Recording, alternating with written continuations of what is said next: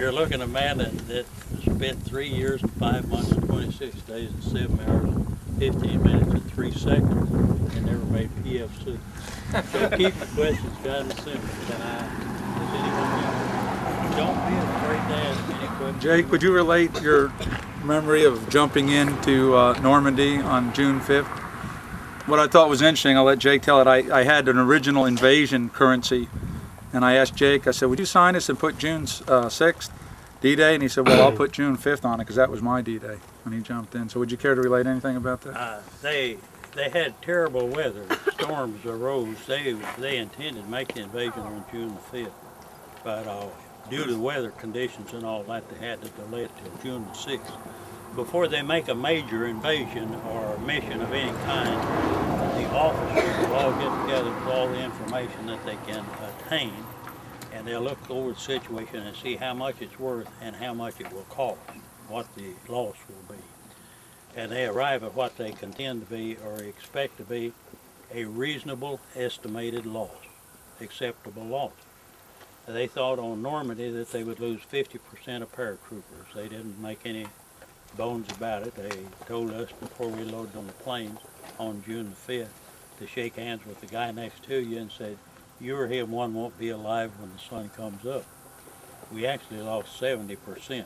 But when we jumped in at midnight, or a little before, on June the 5th, they hit the beaches the next morning from 7 to 8 o'clock on up through noon, you know, with different units.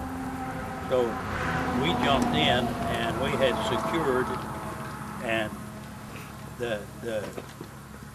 the drop was terrible from the standpoint that the pilots that were taking us in and the C-47s most of them had never made a night drop before. And they were a little skittish and this and that. And we hit terrific ground fire from the time we crossed the Canary and Jersey Islands. Well, we got lots of gunfire. Lots of planes were going down or burning up, and the pilots became confused, and they dropped us over a 50-mile area instead of an 8-mile area. But it worked out to our advantage because it scattered us over such a great area. They didn't know where to defeat us or how to attack us. So it worked out well on that. But D-Day for us was June the 5th, and the first prisoners that we took to question and interrogate and find out the things we wanted to know. And one of the first things they'd say, why didn't you come in last night like you were supposed to? Their intelligence knew exactly when we were coming and where we were coming and the units involved. Any other questions? Raise your hand if you want to. Now, don't be afraid to ask. Ready? Golden opportunity. Jake, I asked you to tell the guys down there, because we were over at your house one evening, about there's so much politically correct stuff now about what you should do and what you can't do. You kind of touched on it a little bit ago, but you talked about the atrocities and things. And would you just address that, because I think that's really important for people to understand that. The paratroop units had a terrible name with the world. They called us the Big Pocket Butchers, the battered bastards of Bastogne, and things like that. We did not take prisoners. When, as I was explaining to you all a minute ago, they had been occupied for 3.5 to 4 years. So you never knew what side a civilian was on.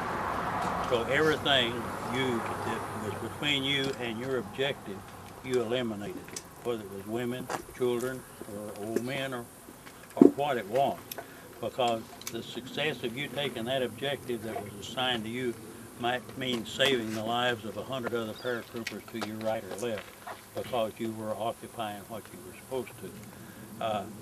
I never saw an American unit. I saw individuals, a few of them, commit atrocities, but I never saw an American unit commit an atrocity of war under the official supervision of officers. We did not. We did not take prisoners. Paratroopers didn't. But we didn't for the simple reason that it's impossible. When you strike a group of crowds, and maybe 25 or 30 of them, you may kill 20 to 25 of them, and 5 of them will surrender. What are you going to do with them? You're behind line. you're fighting guerrilla warfare. You're surrounded completely by Germans. You don't even have food for yourself. What are you going to feed those five? How are you going to get an hour's sleep if there is a lull? With 5 of those live krauts are waiting, holler and scream at the bulge of position. So we did not take prisoners. We took them long enough to question and get any information, and we killed them. After a firefight and a battle, we would come back through there and we killed everyone that was wounded or hiding or playing dead. But this was necessary. It wasn't something. It wasn't our choice. It wasn't that we were any more ruthless than anyone else. Eleanor Roosevelt, at the end of the war, Franklin had already died. She was swinging a pretty heavy stick up there. She had a lot of influence. And they decided that they would rotate the soldiers back home according to the number of points they had. You got so much for being a paratrooper. You got so much for combat. You got so much for each medal, and so forth. When you got a number of points, they would bring you right back to States and discharge you. Eleanor Roosevelt went to Congress and went to the Pentagon and said that they could not afford to bring back paratroopers and turn them loose with society. They're all murderers, killers, people. Said what they need to do is set up rehabilitation camps and run them back through it and get them ready for civil life again. They wouldn't accept that they didn't do it. They let the paratroopers out on a regular basis just like everybody else. Most of the paratroopers that came back, to my knowledge, that I knew and kept track of, became very successful citizens. A lot of them fly their own jet planes to our reunions. One boy retired, Max McNiece retired, and sold his business for $12 million, $10 million, and went down. He was going to retire and go to Greece. And he went down and asked for his passports and visas and made application. And they told him they couldn't honor it, they couldn't give it to him because he wasn't an American citizen. He said, what do you mean I'm not an American citizen? He said, I went to school here, went to college, said I fought a war for you. He said, I paid you millions of dollars in income tax. And he said he had been married 4 times. He said, I married half of the women in Southern California. He said, why am I not an American citizen? They told him that his mother and father were immigrants here and was used in a mining operation. His daddy was an engineer down in Mexico, and Max was born down there. And when they came back to the States, they deported his father. And his mother never did naturalize. She didn't think about it. She just figured he wasn't her baby.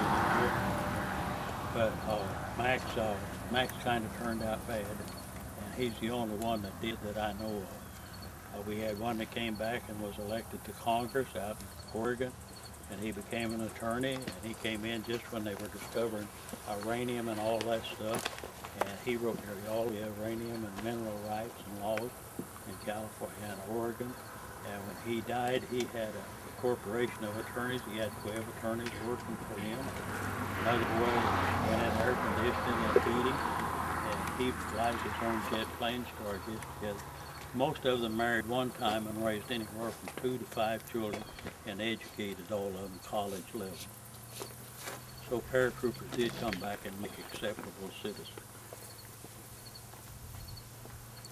Yes, sir. What originally interested you in the paratroops?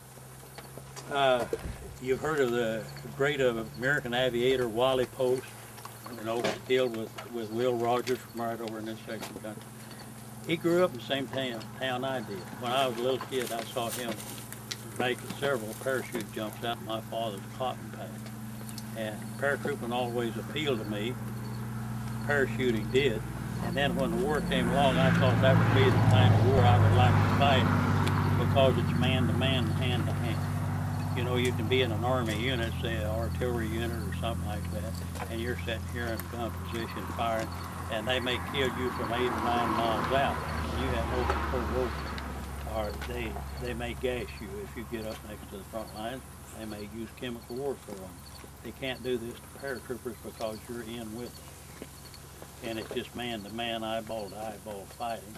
And you can, if you determine that you think that you're as good a man physically as anyone else, why, it's a good way to fight a war.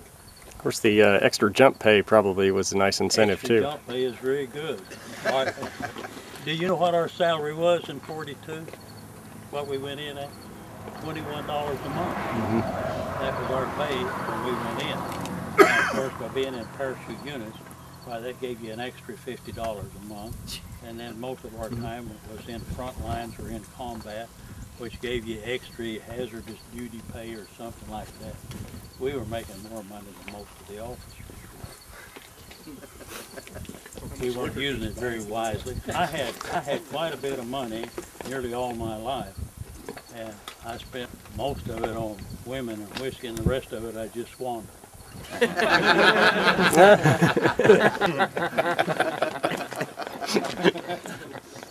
Any other questions? Yes, sir. What do you think about the press exaggerating wars? Was it that the same way during World War II as it is now? The what is The press exaggerating things and being very biased? the most terrible thing that I think that has happened in Iraq is them bedding down reporters with the soldiers right on the field. Because who would like to be seen taking a gun and bayonet or killing a child, which you have to do occasionally.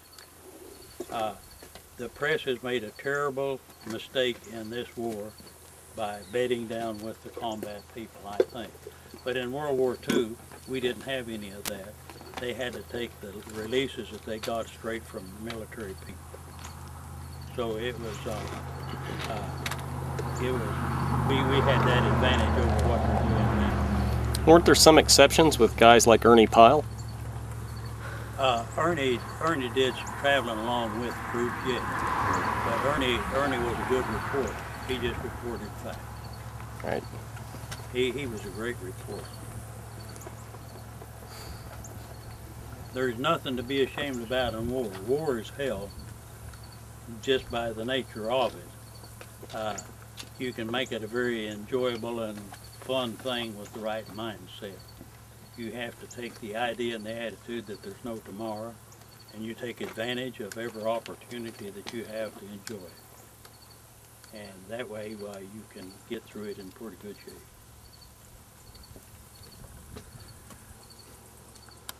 Okay, I know y'all got to get busy killing them crowds. Get with it. Thank you, Give him a Jay. hand. Yeah. There.